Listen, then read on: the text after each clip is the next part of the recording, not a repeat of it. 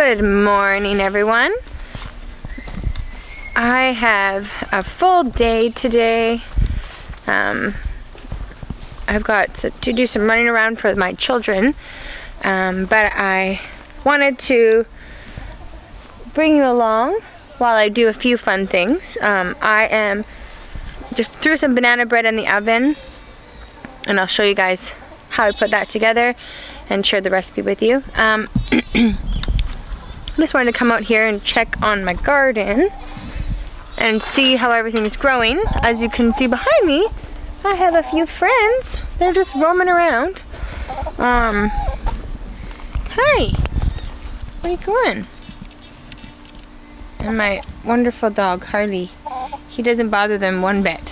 My other dog, on the other hand, she's tied up because she cannot be trusted with my precious chickens. My precious ladies. Here comes another little friend. Hello. What are you doing? Hi. Does somebody poop on your head? Because you got a dirty comb. I think it's a comb. Or is it a wattle? I can't remember which one's which. But look at the size of these tomatoes. These tomatoes that I grew from starts. I definitely am not an expert in tomatoes at all. I definitely did a few things wrong, but now that the weather has cooled down slightly, the plant is looking super healthy and green, and the fruit is just gigantic. It just needs to, I guess, blush is the term. And this bed, I just planted some garlic in for next year. This bed I really struggled to grow much in, other than my peas, which were insane, just because I think I had a problem with slugs. Like, I've tried multiple times to grow carrots, and I don't know if you can see, but this like plant here, it's just got so many holes on it. That was, I think that's kale, and it's not doing so good. I threw some beets in here as well. They seem to be coming up, like that one right there, but the rest were just getting eaten. So I think they're little slugs. This, on the other hand, is my cucumber plants, and they are just gorgeous. Hello, my friends. And my cucumber harvest has been insane. It was definitely a delayed harvest because I didn't plant my seeds early enough, and it didn't work out because the slugs were eating them. So I had to replant them again and again. Finally, they took off, and I started growing them in the heat of the summer, which is not ideal. But now they are just taking over this bed and producing a tremendous amount of cucumbers, which our family loves cucumbers, so it's a blessing. I also planted a Mexican gherkins, I believe they're called. They're cucamelons. They're these tiny little, I don't know if you can see it, tiny little, they're like little mini watermelon looking plants, or fruit, and they're more like a cucumber, and when you eat them, they're crunchy like a cucumber, so you can pickle them. I picked some seeds that I believe are frost hardy, and they have a shorter growing cycle till they fruit. So I picked some that hopefully will do well. This is my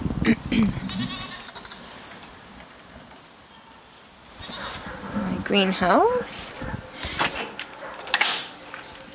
I have this greenhouse, which I'm so lucky to have.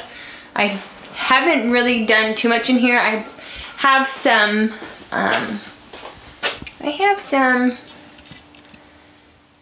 fruit, like lemon and lime trees. I'm not sure. This one, I don't know, there's no fruit on it because I might have not treated it the best. This one over here, on the other hand, has some little baby limes, and I believe they're edible. So that's pretty cool. And then I also have a pepper plant. Again, you know, it got really, really hot in here. I kept them in here all summer. So I'm not sure if that was the best choice for this environment, but that's where they were, that's where they stayed. The chickens are trying to get in here. So in my garden here, this is just a two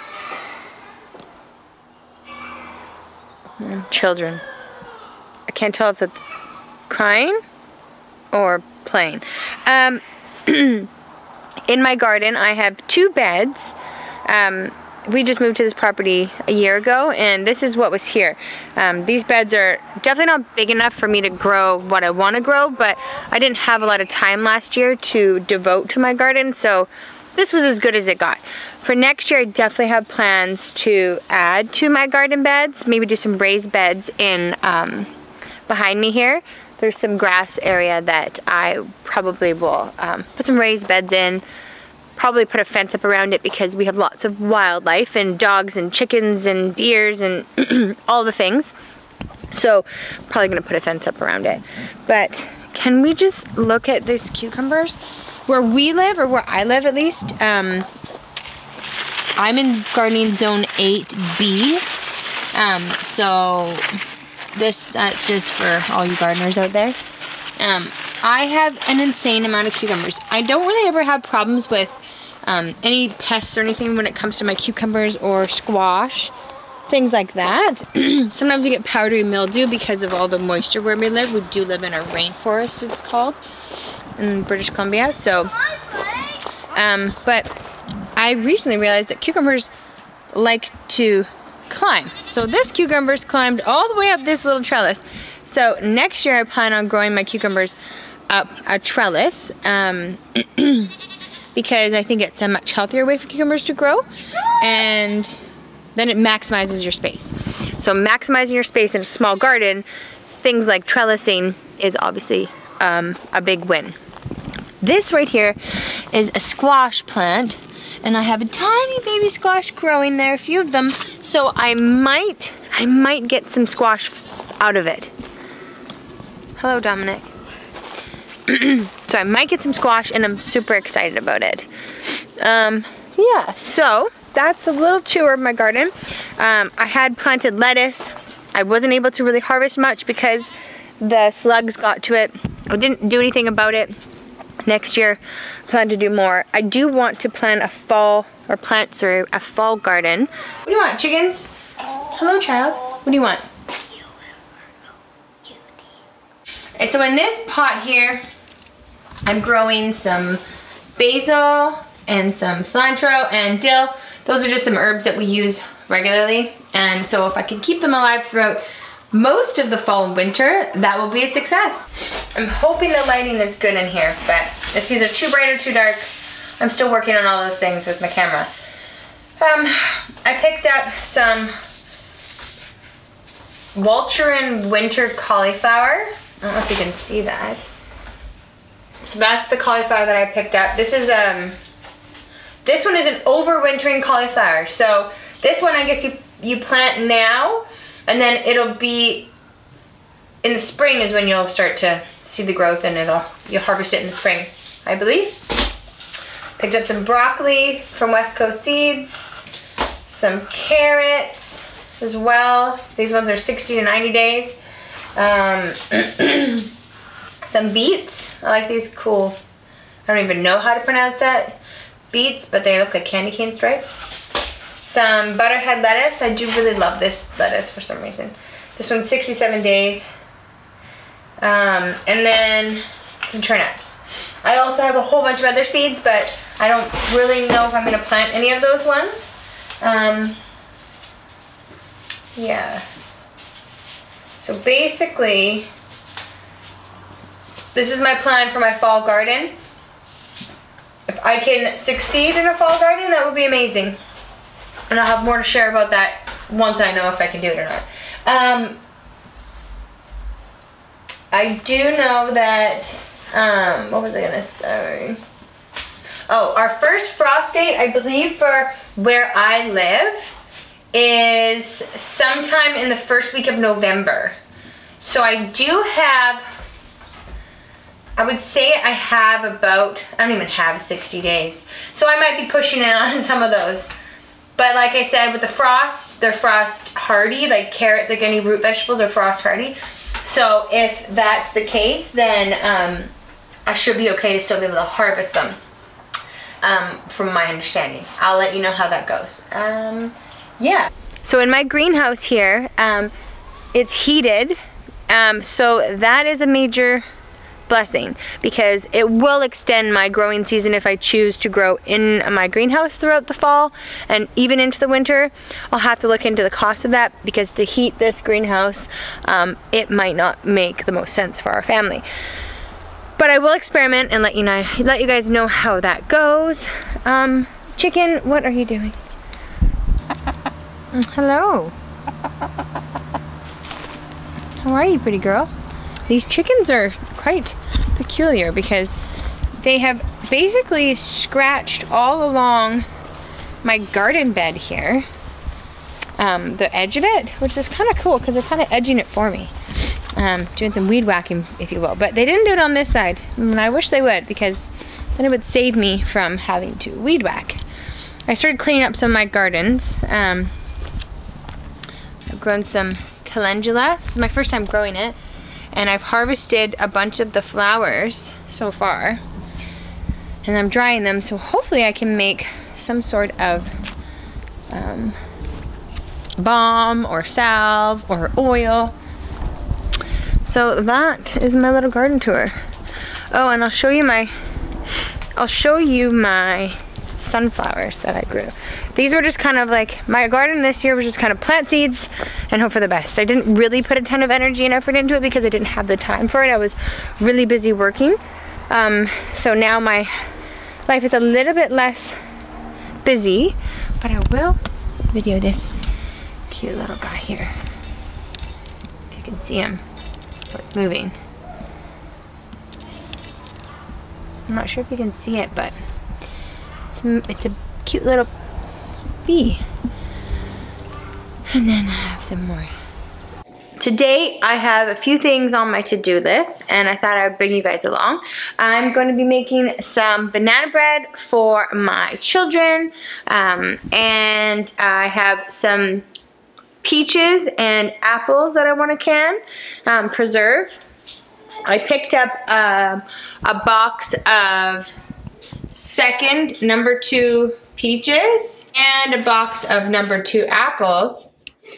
So both of these, because I bought number 2, they were a really good deal. So regularly this box right here was $50 and I got it for $35.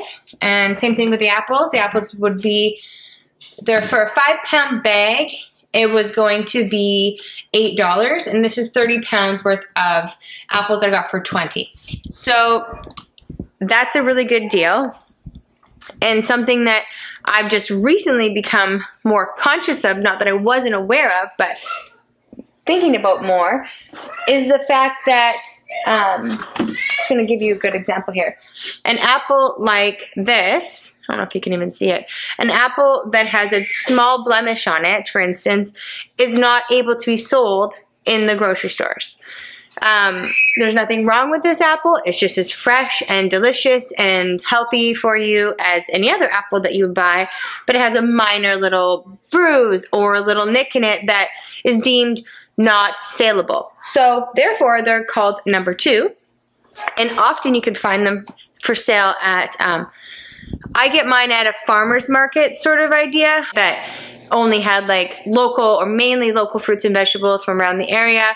They had a little small deli, and since then they've grown their space significantly, but they still have things like that where you can buy a bushel of fruits and vegetables, which is like a box full, and you can get the number 2s and save you a lot of money, especially if you're canning them, because for canning fruits and vegetables, they don't have to be perfect. For peaches, for instance, peaches are beautiful. Like this peach, I'm not even sure why it's in here. There may be a tiny little mark. I don't even know if you can see that. Tiny little mark, but all these peaches, it has a tiny bruise. But peaches, these are beautiful, delicious. I'm gonna can them. So if they're not perfect, then not a big deal. The apple so this apple has a small bruise, small little nick, and this is deemed not saleable. there's nothing wrong with this apple. Tastes just as delicious as the other ones. And I got a wicked deal. So it's smart and wise if you're concerned about food prices to start thinking about things like that. You want healthy food for your family. You don't want to compromise. But, you know, you obviously have to be conscious of the money that everything costs. Another good tip is to get in touch with local farmers. So where I live, there's lots of farm stands and independent growers on small or larger scales that you can actually go directly to, and you can buy produce from them directly. So you obviously save money because there's no middleman. So getting in touch with farmers like that is super important these days, because as we are starting to see, grocery store shelves are getting thinner and thinner, more sparse, which causes people to be concerned and yada yada yada. All right, let's make some banana bread. So for this recipe, I double the recipe because my family loves banana bread. I'm going to use 7 bananas because those are delicious. The more ripe, the better, because they're sweeter and they taste better in banana bread. Okay, do you want to help me peel some bananas? This is my son, Cade. Say hi, Cade. Okay, put her in there, Cade. Good job, buddy. Okay, yeah. So, I'm gonna start mashing those bananas up.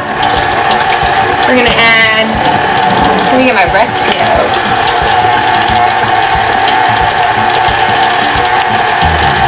I save all my favorite recipes on my phone.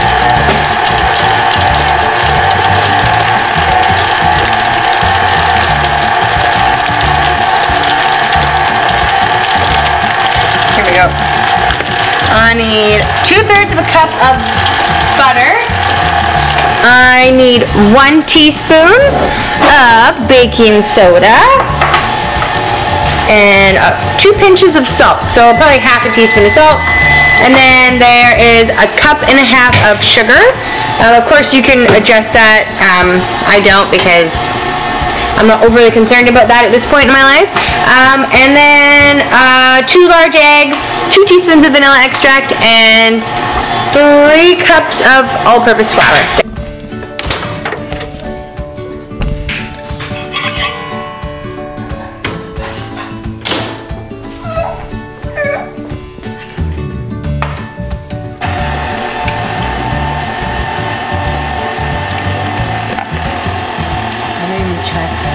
Here, you hold it for me. I didn't even check to see how much was in there.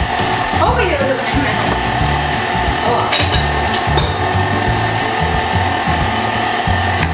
Let's get all that butter in there. That buttery goodness. Okay, now we need sprinkle it in there so it incorporates evenly. Nobody wants a chunk of baking soda. And then I'm going to add the sugar. I need 1.5 cups sugar.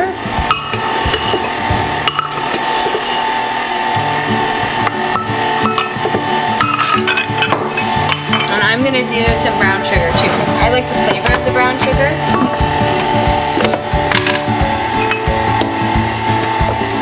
That's 1/3, so that's why it's over. All right.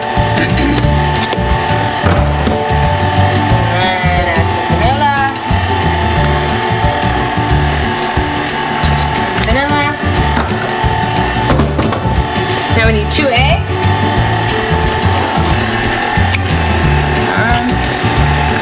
A smart way to do that is crack your eggs in a bowl first so you don't get any shells, but I'm impatient, so I need 1/2 teaspoon of salt.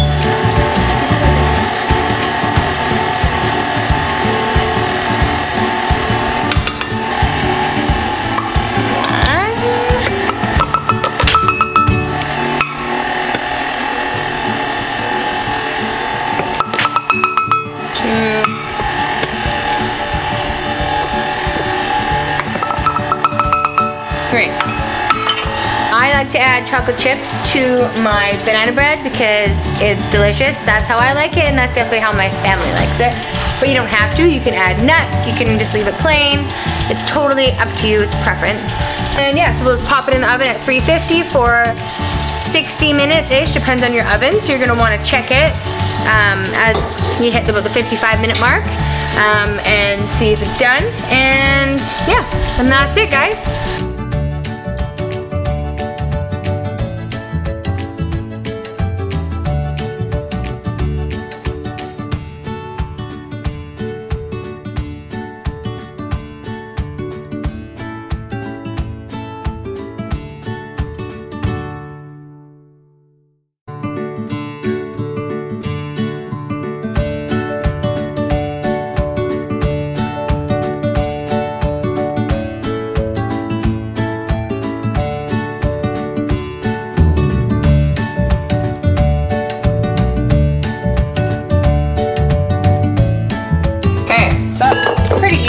Slightly bigger pan.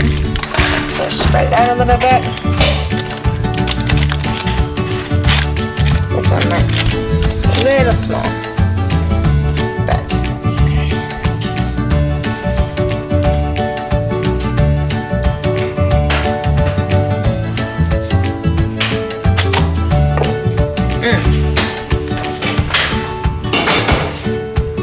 All right, you want to watch them pop them in the oven?